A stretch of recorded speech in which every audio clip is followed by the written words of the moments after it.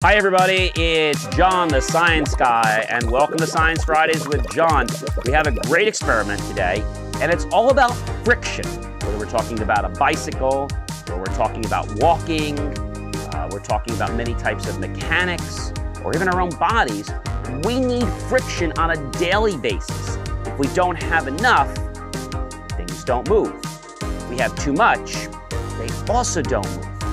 All right, so let's take a look at what we got here today. We got a piece of paper, got a little booklet, which is a little thicker paper, got a piece of plastic, and I have my sleeve. So if we take this piece of paper just like this, okay, and I was to take my thumb and my index finger, and I was just to rub back and forth, okay, just rub back and forth a couple times, you'll start to notice that the paper is actually getting warm. If I keep doing this, it will actually probably get really, really hot.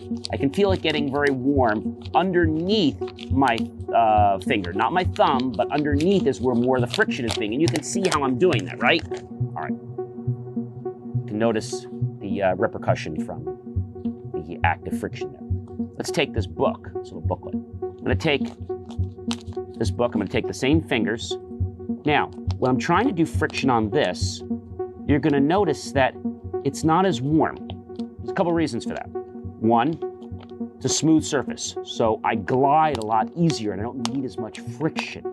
And so because there's not a friction, I'm not generating as much heat like this single piece of paper. Now I've got a piece of plastic here, which we use for photos all the time. I'm gonna take my thumb and my index finger, and I'm going to rub back and forth on this. Wow, that's getting pretty hot. Just by this little piece of plastic, I keep doing this, I'm gonna get finger burn. Okay, why? Because in order to move my finger and my thumb and index finger on this, I have to put a lot of extra friction. When I put that extra friction, I create heat. All right, let's take a look at my shirt, okay? My lab coat, I should say. I'll take my thumb and index finger and I'll go back and forth here a couple times. So I can feel the warmth because my hands have been moving, obviously, back and forth.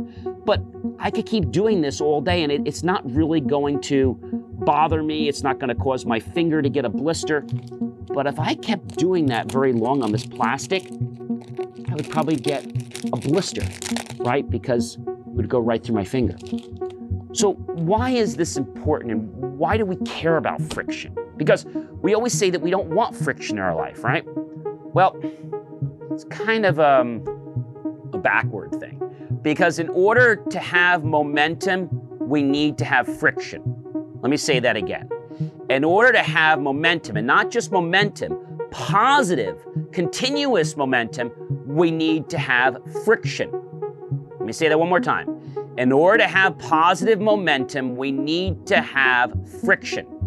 All right, let's take somebody on a bicycle. And you can see the person pedaling, and you can notice that the tire is actually going against the sidewalk or the pavement. And what you'll notice is that that friction is what allows the wheel to spin. If there was no friction, like if I was on, let's say a large ice skating rink, I would probably move back and forth and I might slide, but I wouldn't go very far. Why do I say this to you? A lot of people in life feel that everything has to be smooth to go with the flow. We all love things to be smooth, okay? But in order for something to become smooth, just like if we're making pudding, right, we're whipping it up, we have to get through some friction, right? Or if we're beating egg whites, we have to get through some friction until we can get it nice and smooth and creamy, even if we're making homemade ice cream. So when we get past a certain point of friction, then there's very little friction that's needed, but we continue to get a consistent momentum. Thus, if you're having problems getting through something, adjust and know what the right amount of friction is. You'll know, because if you have too much friction, you're gonna be like, I don't wanna do this. I hate this. If you got that kind of attitude, I got news for you. You've got too much proverbial friction in your mind, right? Friction is not something that's we talk about just with paper or tangible objects. Friction can be something in our mind. Friction can be with people. And so when friction causes us to have too much of a, let's call it an ego or a personality clash, we get arguments. We go nowhere, or we go backward, right? Thus, my moral for you today and story is that if you want to become a success in life, note that you're not going to become that by just expecting everything to flow. Yes, I promise you it will flow. However, you have to get through some challenges, some building lessons, so that you have just enough friction to keep the flywheel in your car moving, bike wheel spinning, or your propeller going, fan, etc. You need a little bit of friction, but not too much. Too much, cause it to stop. Not enough, cause it not to move. Ladies and gentlemen, you know who I am by now. I'm John the Science Guy. Would you help me out, guys? Would you please go ahead and like this video? Yes, you love science, and so do I. And why don't you comment below? Science is cool, science is great, friction is good. The right balance of friction in my life will inevitably lead me to success. Let's say it again. The right amount of friction will inevitably lead me to success. The right amount of friction will inevitably lead me to success. And you know what I'd love you to do?